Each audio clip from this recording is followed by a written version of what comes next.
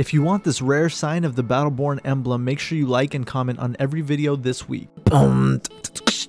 What's going on YouTube? Snipes here with TKOgaming, bringing you guys the Templar challenge mode. Guys, this is the best strategy that you're going to see. Why? Because we did it with 5 people, not even a full fire team of 6. That means if we can do it with 5, you guys can damn well do it with 6 people. I hope this strategy helps you guys, and if it does, make sure you hit a like and you share it with all your friends. Let's get into the details, and yes, keep in mind, Atheon challenge will be uploaded right after this, so we're going to help you guys with everything. We don't only do Trials of Osiris, we do it all, man. Thank you guys so much for tuning in. So what you see on your screen is last week's vendor palindrome with Outlaw. Look at this shit, dude. It just has the perks for this part of the raid. You kill a harpy and then you quickly reload, and then you can just start one-tapping harpies. I have a Devil's Dawn sniper rifle, I have a Gallahorn, but you guys are like, Snipes, what's going on with all those enemies? How are you guys killing them so fast? Well, guess what? We have one person on the tether, we have 2 people that are Arc Warlocks, and we have everyone else just doing what they gotta do.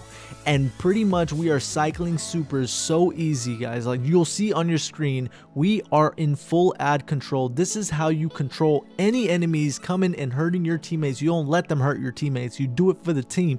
And on top of that, you see our star shield dude. He is flying around, he has garrison on a Titan, and he's just going and blocking his teleporting areas. Now, a couple things you want to keep in mind is you do not want to keep in his line of sight, meaning if that teleporter comes where you guys are standing, where we are on your screen, please do not be shooting the Templar on that part, because the Templar will automatically shoot you, and then as your shield is coming over, he's gonna just coincidentally get those hits from that Templar, and then he'll die. Once he dies, it's a wrap, guys. It's really hard to save it. We actually had one of the runs where we were so close to saving it. What you want to do is rotate on ad control. When you know your teammate pops a super, then everyone else, like in moments where I'm in my Arc Warlock super, everyone else should be shooting the Templar and just lowering the shield.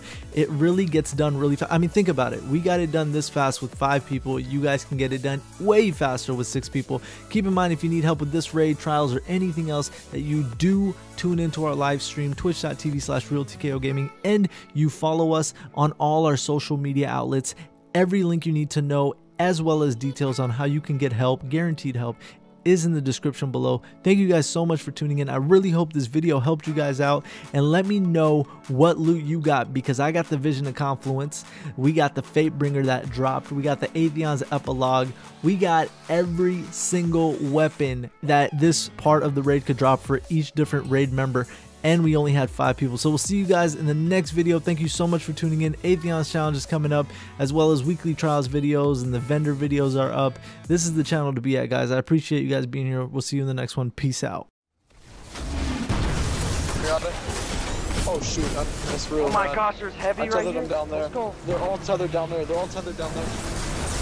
Yeah, you'll chain them all. Baby, this should be the last rotation. Yep, this is it right here. This is it. We got him. Yeah, boy. Let's go, baby! Please! Please! Oh! No!